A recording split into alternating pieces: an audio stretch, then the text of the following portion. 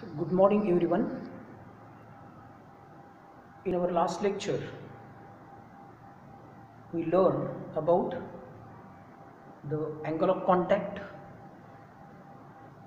how it is decided for the liquid and solid,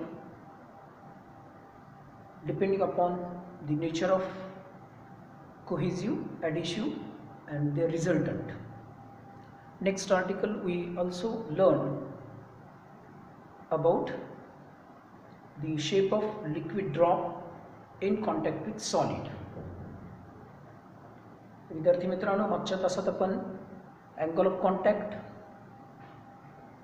shape of liquid surface in contact with solid म्हणजेच angle of contact वेगवेगळे कसे तयार होतात किंवा concave, convex आणि plain surface कसा तयार होतो त्याची माहिती मिळवली. त्याच्यासोबत लिक्विडच्या कॉन्टॅक्टमध्ये पाणी जर आलं तर त्याचं सॉलिडच्या कॉन्टॅक्टमध्ये जर लिक्विड आलं तर त्याचा ड्रॉप कसा तयार होतो, त्याचा शेप कसा तयार होतो याची सुद्धा माहिती आपण मागच्या तासामध्ये मिळवली. त्याच्यानंतरचा भाग आपल्याला स्टडी करायचा त्याच्यावरच आधारित असलेला the factors affecting the angle of contact. Factors affecting the angle of contact म्हणजे कोणते कोणते फॅक्टर असे आहेत की जे angle of contact between solid and liquid pair ह्याला अफेक्ट करतात, त्याचा परिणाम करतात.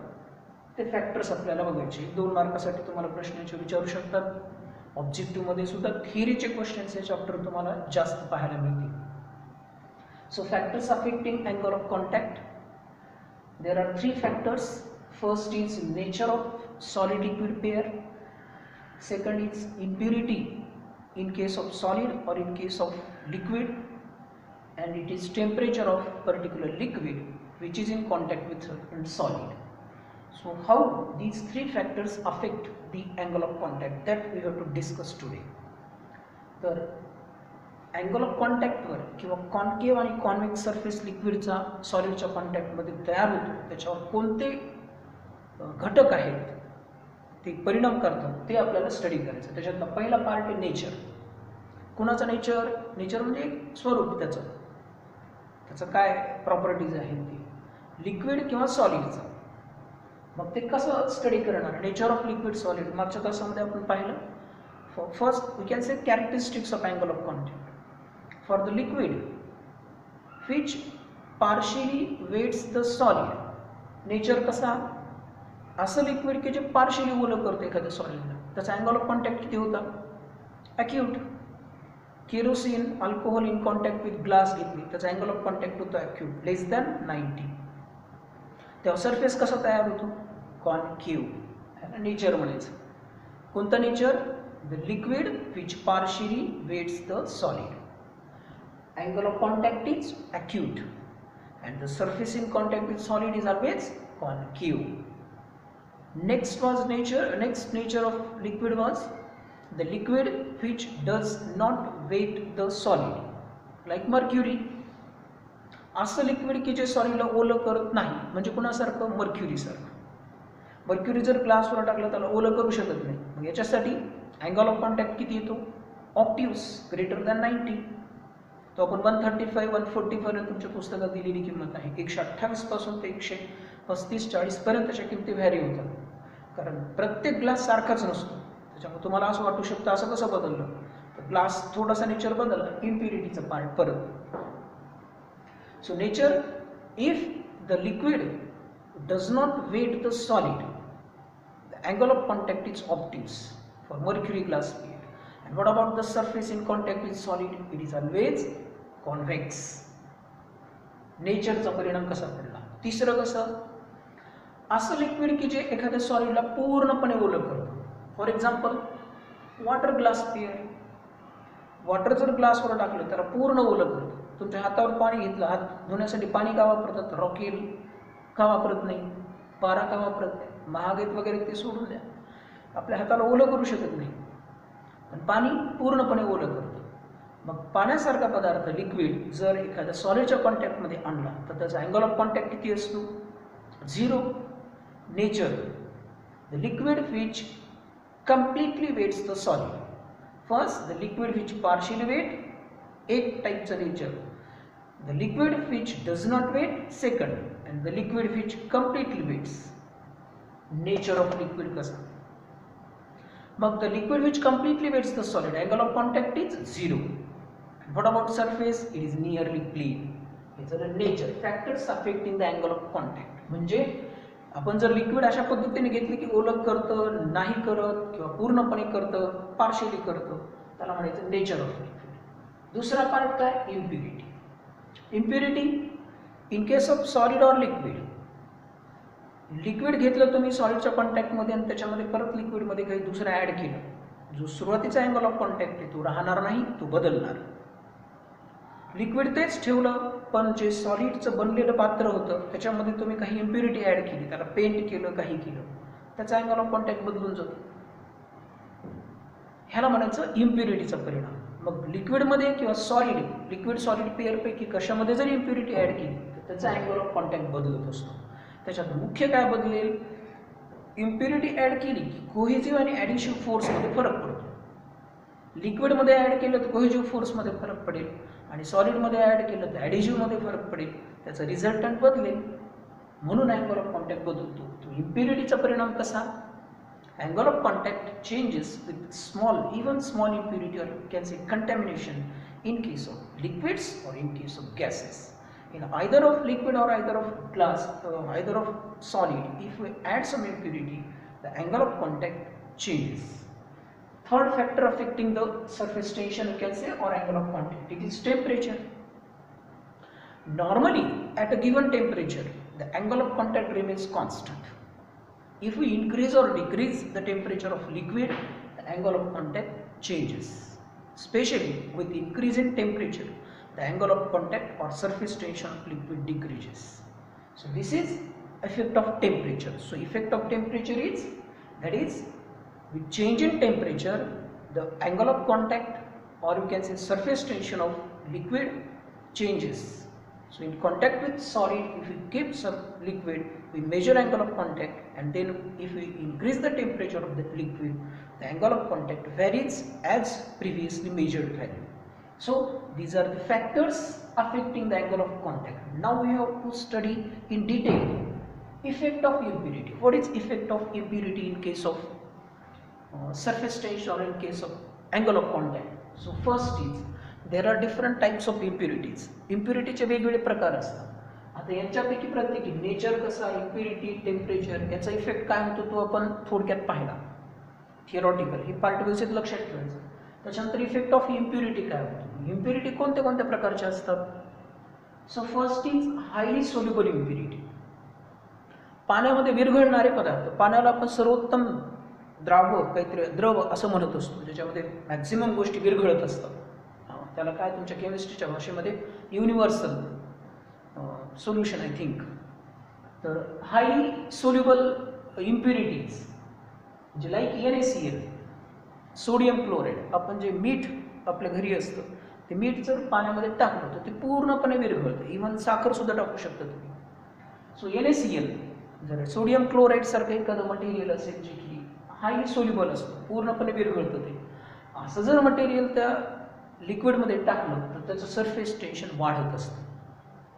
साध्या सोप्या भाषेमध्ये खाऱ्या पाण्याचं सरफेस टेन्शन हे जास्त असतं गोड्या पाण्यापेक्षा. म्हणजे समुद्राचं पाणी, नदीचं पाणी घेतलं तर कुणाचं सरफेस टेन्शन जास्त येईल? नक्कीच समुद्राच्या पाण्याचं. नदीचं पाणी कसं असेल, विहिरीचं पाणी कसं असेल, गोडं असेल, त्याच्यात इम्प्युरिटी थोडक्यात नाही येत आपण असं म्हणू. पण ह्याच्यामध्ये समुद्राच्या पाण्यामध्ये क्षार, त्याला काय म्हणू, मिठाचं प्रमाण जास्त असतं.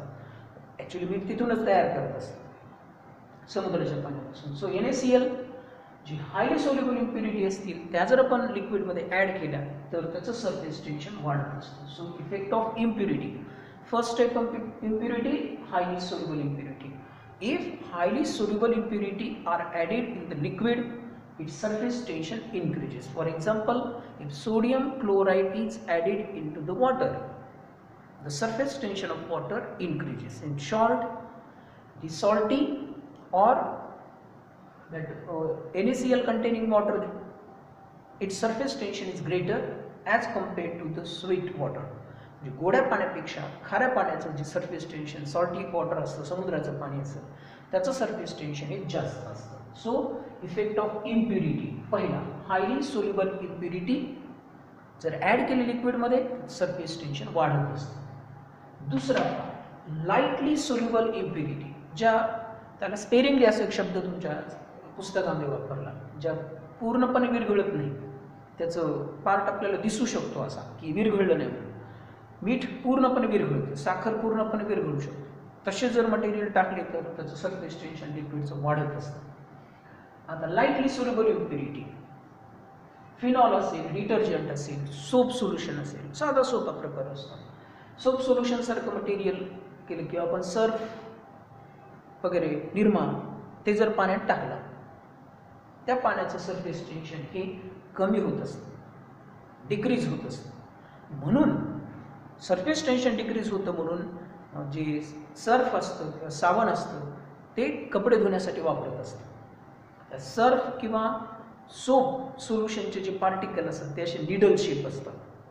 ते निडल शेप पार्टिकल त्या कपड्यामध्ये जातात. जिथं त्या कपड्याला डाग आहे, धुळीचा असेल, आणखी कशाचा असेल, इंक आहे, आणखी काही आहे, एखादं पेंट वगैरे लागलेलं असेल, तर त्याचा डाग जर आपल्याला काढायचा तर आपण त्याला सर्फ लावतो. सर्फ किंवा साबण लावल्यानं काय होतं, कपडे धुण्याची ते जे निडल शेप मॉलिक्यूल असतात त्याचे ते निडल शेप मॉलिक्यूल त्या धुळीच्या कणामध्ये जातात. धूळ चिकटलेली आहे म्हणजे कोणता फोर्स आला, ॲडिशिव्ह फोर्स कपड्यामध्ये आणि त्या जे धुळीचे डाग आहेत त्याच्यामध्ये. तो ॲडिशिव्ह फोर्स हे जे निडल शेप मॉलिक्यूल असतात ते डिक्रीज करतात. जर मॉलिक्यूल डिक्रीज, फोर्स डिक्रीज झाला, तुम्ही ते जाहिरात पाहतात ते असं कपडे हलवले की त्याचे धुळीचे कण निघून जातात. धुळीचे कण निघण्याच्या पाठीमागे कारण काय, ते जे साबण आहे किंवा सर्फ आहे त्याचे पार्टिकलनी त्या धुळीच्या कणामधला आणि कपड्यामधला ॲडिशिव्ह फोर्स, वेगवेगळे मॉलिक्यूल आहेत, ॲडिशिव्ह फोर्स रिड्यूस केला. म्हणजे हायली सोल्युबल, लाईटली सोल्युबल, कमी विरघळणारे पदार्थ असतात जसे डिटर्जंट, फिनॉल, हे जर आपण लिक्विडमध्ये टाकले तर त्याचं सरफेस टेन्शन हे कमी होत असतं. कपडे धुण्याचं प्रिन्सिपल जे असतं, टेक्निक जे सायंटिफिक रिझन त्याच्यावर हे काम करत असतं. डिटर्जंट जर टाकलं तर ते निडल शेप मॉलिक्यूल त्याच्यात जातात आणि त्याच्यातला ॲडिशिव्ह फोर्स कमी करतात, त्याला काढून टाकलं जातं. तुम्ही पितांबरीची जाहिरात पाहता, ती जी कढई आपल्यासमोर ठेवतात, त्या कढईमध्ये वेगवेगळे पदार्थ केलेले असतात, ते काळं कार्बन टाईप ते सगळं त्याच्या बुडाला लागलेलं असतं आणि त्याच्यावर मग पितांबरी किंवा ती कुठली दुसरी आणखी विम बार वगैरे ते लावते. ते लावले की लगेच निघून जातं. म्हणजे विम बार काय करतं किंवा पितांबरी काय करते, त्याचे मॉलिक्यूल असतात ते मॉलिक्यूल त्या कढईचे सरफेस आणि ते जे स्टेन, डस्ट पार्टिकल किंवा आणखी काय लागलेले ते खराब झालेले, त्याच्यामधला ॲडिशिव्ह फोर्स कमी करतात आणि कपडे स्वच्छ होतात, भांडे वगैरे स्वच्छ होतात. तर लाईटली सोल्युबल इम्प्युरिटी जर ॲड केल्या लिक्विडमध्ये तर त्याचं सरफेस टेन्शन हे डिक्रीज होत असतं. हे झालं फिनॉल, डिटर्जंट वगैरे कपडे धुण्यासाठी. डिटर्जंट का वापरायचं कपडे धुण्यासाठी, फिनॉलसारखं मटेरियल असेल ते बाकी आपण घरातल्या काही वस्तू स्वच्छ करण्यासाठी वगैरे यूज करतो, तर तिथे का वापरतात त्याचं कारण आहे. शेवटचा एक फॅक्टर आहे effect of इम्प्युरिटीचा, insoluble impurity. Insoluble impurity म्हणजे कशा, ज्या पाण्यामध्ये किंवा कुठल्या द्रावणामध्ये पूर्णपणे विरघळत नाही. फॉर एक्झाम्पल, तुम्ही केरोसिन जर पाण्यामध्ये टाकलं तर ते पाण्यात मिक्स होत नाही, त्याचा एक थर तयार होतो. असे जर लिक्विड टाकले, असे जर मटेरियल टाकले इनसोल्युबल, तरी सरफेस टेन्शन जे असतं ते डिक्रीज होत असतं. डास मारण्यासाठी काय करतात, ऑइलचे काही ड्रॉप त्या पाण्यावर टाकून द्यायचे, जी फिल्म तयार होते ती काय करते, पाण्याच्या सरफेसचं सरफेस टेन्शन कमी करते. पाण्याचं सरफेस टेन्शन कमी झालं की त्याच्यावरती डास बसले की ते मध्ये जाते. म्हणून त्याच्यासाठी इनसॉल्युबल इम्प्युरिटी म्हणजे केरोसिन सारखं मटेरियल असेल जे त्याच्यात टाकलं तर सरफेस टेन्शन डिक्रीज होत असतं. आणखी काही मटेरियल असेल जे सोल्युबल नसतात लिक्विडमध्ये, ते जर त्याच्यात टाकले तर सरफेस टेन्शन हे रिड्यूस करत असतं. तर हे झाले इफेक्ट ऑफ इम्प्युरिटी. 3 प्रकारचे महत्त्वाचे पार्ट, हायली सोल्युबल, लाईटली किंवा स्पॅरिंगली सोल्युबल, इनसोल्युबल. हायली सोल्युबल टाकले तर सरफेस टेन्शन वाढणार, लाईटली सोल्युबल असेल तर सरफेस टेन्शन डिक्रीज होतं, डिटर्जंट सोप सोल्युशन कसे वापरायचे ते इथं मांडलं, आणि इनसोल्युबल असेल तरी सरफेस टेन्शन डिक्रीज होतं. तिसरा आणि महत्त्वाचा पार्ट आपल्याला इथं पाहिला, factors affecting the temperature. नेचरचा part सांगितलं तुम्हाला, कॉन्केव्ह कॉन्व्हेक्स प्लेन कसे सरफेस तयार होतात. इम्प्युरिटीज झाला वेगवेगळा पार्ट. शेवटचा टेम्परेचरचा पार्ट. साधा सोपा भाग टेम्परेचरच्या पाठीमागे काय असतो, एखाद्या लिक्विडचं टेम्परेचर जर नॉर्मली वाढवलं तर त्याचं सरफेस टेन्शन डिक्रीज होत असतं. कन्क्लुजन काय करू शकतो, at a constant temperature the surface tension off liquid remains constant. एका दिलेल्या तापमानाला एखाद्या लिक्विडचं सरफेस टेन्शन हे सारखं राहतं, पण टेम्परेचर जर वाढवलं तर सरफेस टेन्शन कमी कमी होतं. त्याच्या विरुद्ध करा, टेम्परेचर जर कमी कमी केलं, आपण पाण्याचं टेम्परेचर कमी कमी कमी कमी करत गेलो, सर्वात शेवटी त्याचं काय तयार होईल, आईस, बर्फ तयार होईल. बर्फाच्या लादीवर आपण सुद्धा उभी राहू शकतो. आपण डासं म्हटलं पाण्यात तरंगू शकतात, आपण बर्फाच्या लादीवर उभी राहू शकतो. म्हणजे त्या लिक्विडचं सरफेस टेन्शन काय झालं, वाढलं. ॲक्च्युली ती लिक्विड स्टेट नाहीच, सॉलिड स्टेट असते, पण आपल्याला माहिती लिक्विडपासून बनली. शॉर्ट डिक्रीज केलं टेम्परेचर तर सरफेस टेन्शन वाढतं, आणि त्याच्या विरुद्ध जर लिक्विडचं टेम्परेचर वाढत गेलं तर त्याचं सरफेस टेन्शन कमी कमी होतं. काही प्रकार असतात, molten cadmium form, copper form जे असतात त्याचं टेम्परेचर वाढलं तर सरफेस टेन्शन कमी कमी होत असतं. पण स्पेशली पाण्यासाठी जर विचार केला तर टेम्परेचर वाढत वाढत नेलं तर त्याचं सरफेस टेन्शन कमी कमी कमी होतं. अँगल ऑफ कॉन्टॅक्ट सुद्धा त्याचा चेंज होत असतो. हे कारण आहे. जसं इथं आपण डिटर्जंट वगैरे म्हटलं, तसंच आपण घरी पाहतो कपडे धुण्यासाठी जर गरम पाणी वापरलं तर त्याचा इफेक्ट जास्त होतो. का, त्याचं सरफेस टेन्शन जे असतं ते बदलतं. So effect of temperature on surface tension, जसं इथे इम्प्युरिटीचा होता तसं टेम्परेचरचा. म्हणजे इन शॉर्ट साधा सोपा पार्ट जर आपण लक्षात ठेवला तर with increasing temperature of liquid it surface tension decreases. आपण गृहीत धरूयात एक छोटासा मॅथमॅटिकल पार्ट तयार करायचा. Capital T0 is temperature at surface tension at 0 degree Celsius and capital T is at theta degree Celsius at any temperature we can say. Practically it is observed that capital T is less than T0. म्हणजे जसं temperature वाढलं तसं surface tension हे कमी होत असतं. Capital T is less than आहे T0. म्हणजे सुरुवातीचं टेम्परेचर 0 असेल, कमी असेल तेव्हा सरफेस टेन्शन जास्त आहे, आणि जसं टेम्परेचर वाढवलं तसं सरफेस टेन्शन कमी होतं. आणखी एक्सपेरिमेंटली असं आढळून येतं की दिस T0 minus capital T is directly proportional to capital T0. Also this T0 minus capital T is directly proportional to increase in temperature, that is delta theta, change in temperature we can say. If we combine this we can write T0 minus capital T is proportional to this T0 and delta theta. If we replace this proportionality sign we can write here a constant. So T0 minus capital T is equal to this alpha into T0 into delta theta, where this alpha is a coefficient. It is a constant called as coefficient of surface temperature, coefficient of surface tension. So finally we can write this capital T equal to this T0 minus this alpha into T0 into delta theta. Also you can write capital T equal to T0, it is 1 minus alpha into delta theta. So this gives the temperature, surface tension of liquid at any temperature, you can say delta theta.